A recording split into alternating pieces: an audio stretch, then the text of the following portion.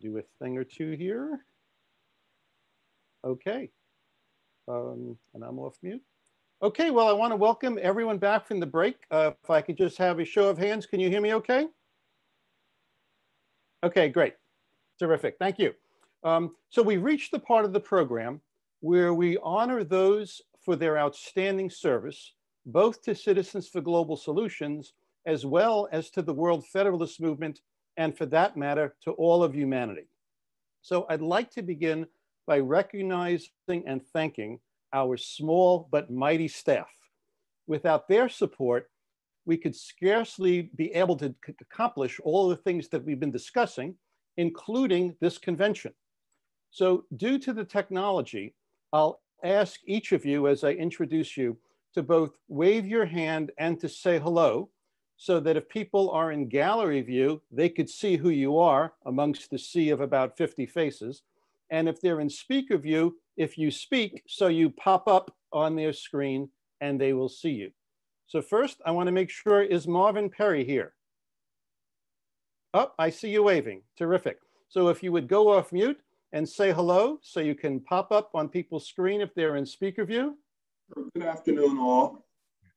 Okay, thank you. So just to let you know, Marvin is a staff member, sorry, from Washington, D.C., and he's been with us for a number of years and serves as our accountant and a fellow strategist. I want to thank him personally for helping me. Marvin's, as I said, been in for years, and he's been helping to orient me around what all the numbers mean, what the budget means, and helping me make sense of all of that. So, so thank you, Marvin. So next. You're welcome. You're welcome. Yes, thank you. He keeps me sane in the budget category. Okay, so next is Janet Mercer, who's from Maryland, who joined us about 2 years ago. You met her yesterday. She spoke a few times. And as a self-described techno geek, Janet's been pivotal to the production of our newsletter, our journal, our website updates, our social media presence, and a myriad of other activities. So Janet, if you would say a few words so you pop up on people's screen. Hi, everybody. I'm so glad to see all of you. And it's such an honor to be associated with this organization. Great, thank you, Janet. Okay, and our most recent staff member is Chelsey Kolbeck, who began in March of this year. And Chelsey lives just down the road from me in Northern California and works primarily in the area of development, as well as as my personal administrative assistant. And as you probably already noticed, she's been providing the musical, poetic, and dance interludes that you've been seeing at our breaks and intermission. So Chelsey, if you would just go on mute and say hello so people see who you are if they're on speaker view. Hello, hi everyone. Okay, so you have met our small but mighty staff. Okay, so with such a small staff, the Citizens for Global Solutions would not exist without a dedicated group of volunteers. However, among those, there are 3 people who went so far above and beyond the call of duty that we created a new award for folks who do that, the Citizens for Global Solutions Distinguished Service Award. So Donna will present the awards and I'll hold them up to the camera so you could see them.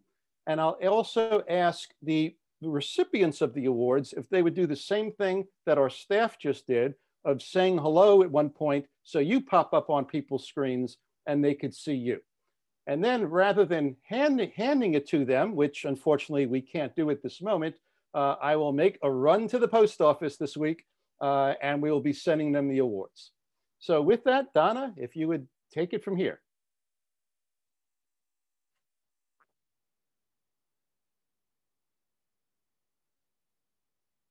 And Donna, I think you're on mute.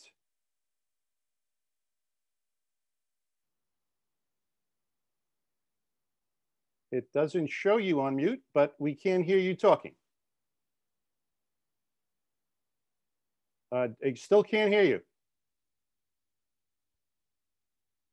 Can't hear.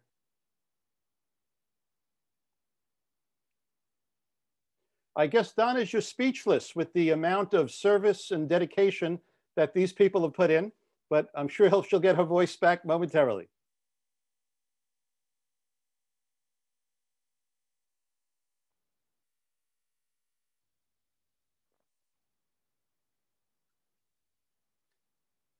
As I said yesterday, I thank you in advance for any bumps in the technical road that we encounter.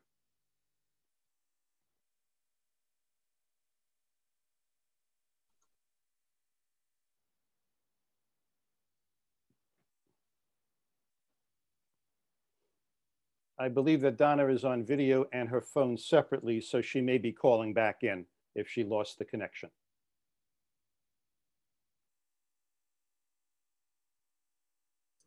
Yes, Bob, that's what's happening. Mm-hmm.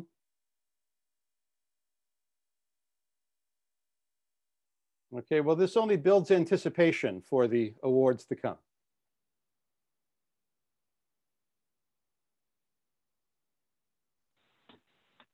I'm really sorry. Hi, everyone.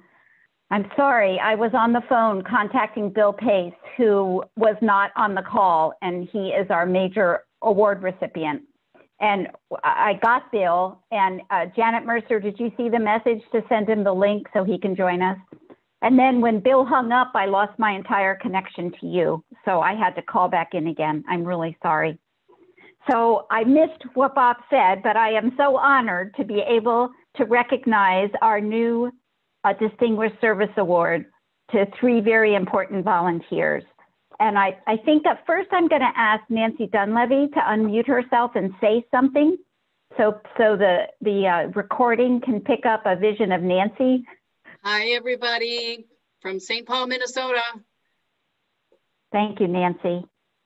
Nancy has a Bachelor of Arts in Humanities and a Master's of Library Science, both from the University of Minnesota, Twin Cities.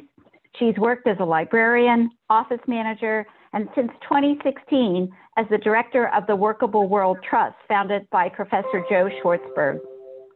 Nancy says it was such an honor to work side by side with Joe on important UN reform work, and she especially takes pride in the work they've done that engages youthful global citizens. Nancy likes to spend her free time reading, watching movies, and cheering on her WNBA team, that's the women's basketball for those who might not know, the Minnesota Lynx. She's been a member of Saka Gakkai internationally, a socially engaged Buddhist community, for 48 years. She has been a delegate or officer of the Minnesota Alliance of Peacemakers since 2002. Nancy is being recognized today for her significant contributions to CGS, including the creation of the World Citizen Virtual Book Club when we first read Joe's book as our first book, and now that book club continues, and her leadership of the Model UN Plus and UN 2020 programs, both of which you'll hear more about tomorrow.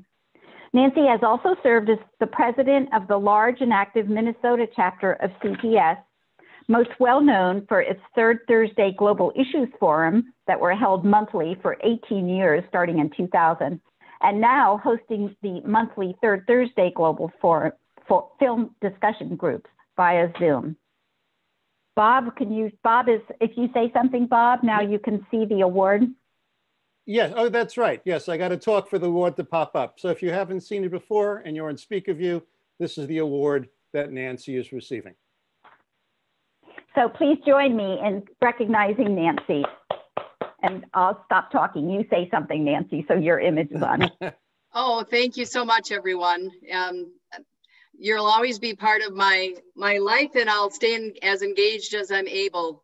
I'm putting some effort more into local racial justice issues, but CGS will always be dear to my heart, and all of you are great friends. Thank you. Great. Thank you. Thank you, Nancy. The next award is going to Lynn Darbie. Lynn, if you could unmute yourself for a minute and say something so the recording picks up your image. Hi, everybody. Did it pick me up? You might have to change. Yeah, she might be on your second screen, but I see you. So Lynn has a Bachelor of Science in Math and a Master of Science in Statistics. She's worked for 35 years as a statistician, statistical programmer, data manager, and business analyst in the global pharmaceutical industry. Lynn and her husband, Tom, live in Cincinnati, Ohio. After retiring, they spend their time taking care of their grandchildren and their parents, traveling all over the world in pre-COVID days, and playing bridge. Lynn began volunteering for CGS in 2016 in a response to a bold request from me to help us out. Lynn and I had worked together for many years, and I knew we really needed her skills. Lynn is being recognized today for her outstanding work as a data manager, programmer, business analyst, and team leader for CGS. Not only has she helped us maintain our database of thousands of members and supporters, but she also led us through a transition to a new donor management system. Her expert work has saved the organization thousands of dollars that we were able to put into our public education and outreach efforts. Bob, if you say something, you can see I am now saying something so everybody can see the award Lynn is getting. And let me read the award, which I didn't do before. These three awards say the same thing, except the names, of course, are different. It says, in recognition of her, or in a moment, his outstanding contributions, Citizens for Global Solutions hereby presents to Lynn Darbie, in this case, the Distinguished Service Award, November 19th, 2020. So those are the three awards. Thank you. Thank you so much, Lynn. If you could say something again so the recording will pick you up. Yes, thank you for the award.